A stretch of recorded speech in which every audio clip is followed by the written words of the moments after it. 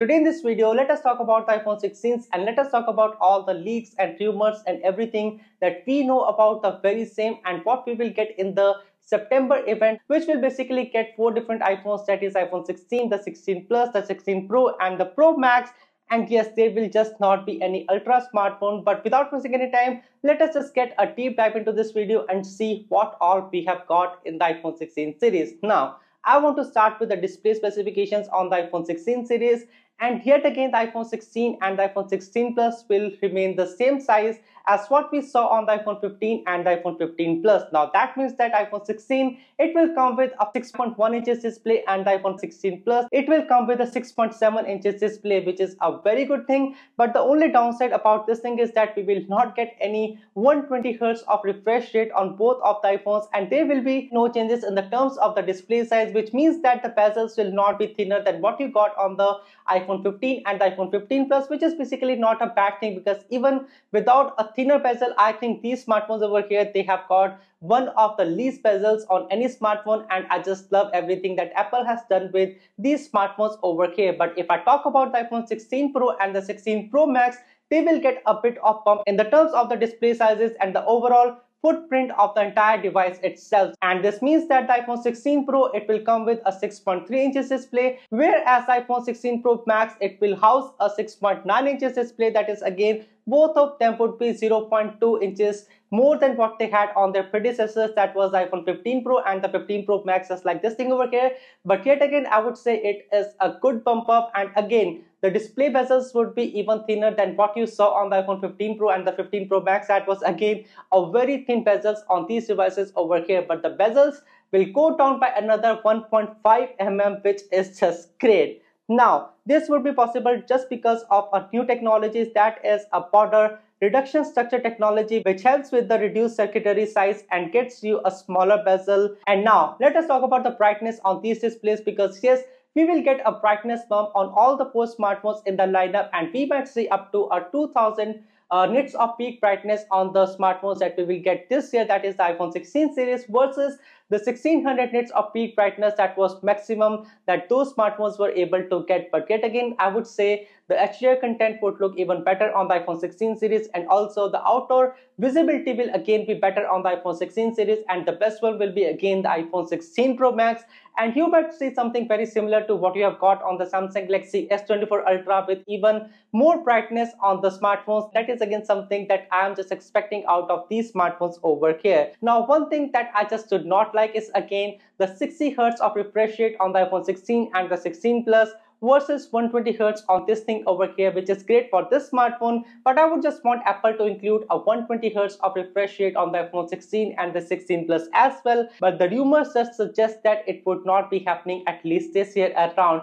or at least Apple should have just given something like 90 Hz at least on those smartphones over there. Now let us talk about the design changes on the iPhone 16 series versus what we have got on the iPhone 15 series from the last year. Now we already know that the iPhone 16 Pro and the iPhone 16 Pro Max will be a bit more larger than the previous year thanks to the larger display sizes, but that also means that the overall footprint on the iPhone 16 Pro and the 16 Pro Max will be larger than what you got on the similar smartphones from the past year. Now, here is the difference between the dimensions on both of the devices, and you can see that a few of those devices would be a bit more thinner than the last year. But here we have it. Let us see what are the other differences, and let us start with the camera design on the iPhone 16 and the 16 Plus, because yes, both of these smartphones will see an updated design in the terms of the camera hardware, and again it will look very similar to what you had on the iPhone 12 or iPhone 13 or iPhone 11, because now you will see a vertical camera alignment to enable the spatial video recording and make some awesome content for the Apple Vision Pro.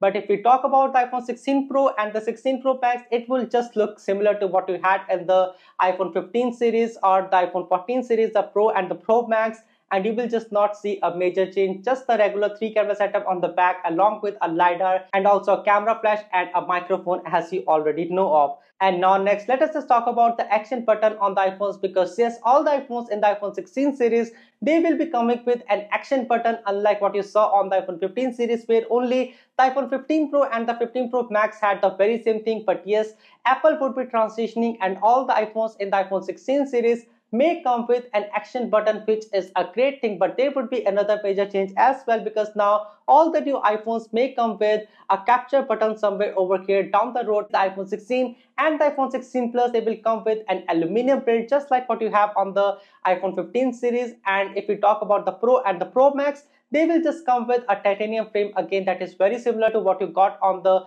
previous years of iPhone, but what you would see is a more glossy finish just like what you had on the iPhone 14 Pro and the 14 Pro Max, versus more like a matte finish that we got on the 15 Pro and the 15 Pro Max. And yes, I would just love to have a more glossy finish rather than having a matte finish on these smartphones. It is just about the liking, and I like the glossy finish on the smartphones more. Now, talking about the color options, the iPhone 16 and the iPhone 16 Plus will come in blue, pink, green, yellow, black, white, and purple color, which is again a lot of colors that these smartphones would come in. But the iPhone 16 Pro and the iPhone 16 Pro Max will come in a black titanium or a space black, and a white titanium, a desert titanium, and potentially a rose gold color as well. That was something that was very amazing when we saw the very same thing on the iPhone 6s. I just remember buying the same color on the 6s, and I just want again the very same thing to happen with the iPhone 16 Pro and the Pro Max as well. And I would be the #1 person to buy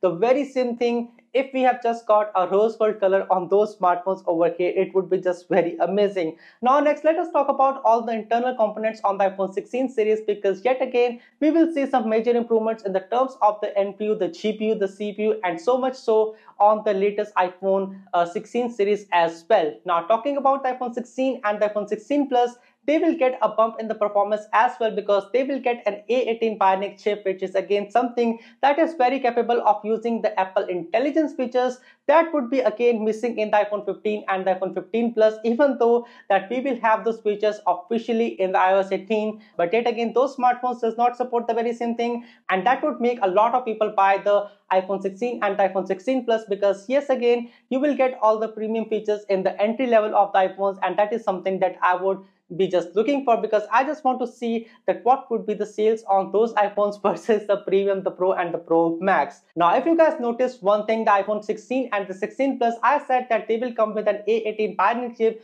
and you also see the version of the latest iPhones that is again the iOS 18, and you see the things are just aligning very well. And the same thing will be happening on the 16 Pro and the 16 Pro Max, because those smartphones will get an A18 Pro Bionic chip, and that is again the complete set of lineup, the A18 series along with the iOS 18, that will make it one of the first iPhone lineups to get the Apple Intelligence features. Now, these processors will be a 3nm chip processor, and they will be very similar to what you saw on the M4 chips in the latest iPads. And again, it will be powerful with a better NPU, a better GPU, and a better performance overall. Also, now let us talk about the battery and the charging capacity, because that is something that would be changed and enabled by the A18 Bionic chip, and you will just get to see a faster charging on all the iPhones regardless of being a Pro or a non-Pro model. Now this means that we will see a faster 40-watt charging on all the iPhone models. That will be a wired one, but the wireless charging, the MagSafe one, would be capped at 20 watt, which is still 5 watt faster than what you had on the iPhone 15 Pro and the 15 Pro Max, and that is again something that is very amazing. Now this means that yet again we will get a USB Type-C on all the iPhones, and all I expect is that the iPhone 16 and the 16 Plus should come with a faster USB Type-C, and not something like what you got on the iPhone 15 and the 15 Plus. Now one thing to note over here is that the iPhone 16 Pro and the iPhone 16 Pro Max, they might come with a 2TB variant as well. And if we just talk about the general battery capacity on all those iPhones, the iPhone 16 will have about a 3561 mAh of battery, that is a 6% increase from the past year. The iPhone 16 Pro will have a 3355 mAh, that is about 2.5% increase, and the iPhone 16 Pro Max will get around a 4676 mAh battery, that is 5% increase. But yet again, the only iPhone that will see a decrease in the terms of the battery capacity as per the leaks would be the iPhone 16 Plus, because that smartphone will have about 4006 mAh battery, which is surprisingly a 9% a smaller cell than what we had on the iPhone 15 Plus from the last year, and not a very amazing change, but yet again it is just leak, and things might change and it might be differ when we will see all those iPhones in the real action. Now let us talk about the connectivity on these devices, because the iPhone 16 Pro and the 16 Pro Max will be receiving a new modem, that is the X75 modem from Snapdragon versus the X71 that we had in the iPhone 15 Pro and the 15 Pro Max in the last year, which means it will have an improved connectivity and faster 5G modem, and also it will support the all new Wi-Fi 7 technology as well, whereas the iPhone 16 and the iPhone 16 Plus will be just stuck with the Wi-Fi 6E, which is again a very faster Wi-Fi standard. But I would just want to say the latest in these iPhones, because yet again we are paying a lot of money, and a lot of money means it should buy us all the latest features that we have got in the market, especially if it is Apple. Now let us talk about the camera setups on the iPhone 16 series, and as we know of right now, we do not have a lot of details on the cameras on the 16 and the 16 Plus, which means that camera might be a very similar one or exactly the same as what you saw on the iPhone 15 and the iPhone 15 Plus, but we know that there will be some major camera differences in the iPhone 16 Pro and the 16 Pro Max. Now,